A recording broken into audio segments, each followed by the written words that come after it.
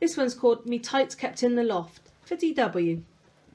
I had a pair of grey tights, they were fluffy and real soft. I found them and adorned them when they fell down from the loft.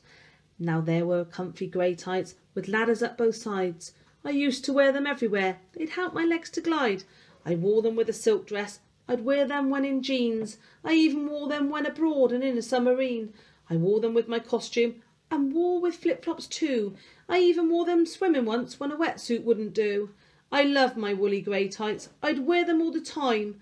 I don't want another grey pair, as they wouldn't feel like mine. But I woke up one morning and my tights were simply gone. You see, I'd had an accident, and that's where things went wrong. I'd farted through the top of them, I'd blown the legs clean off. I got to get a new pair now, so I'm back into the loft.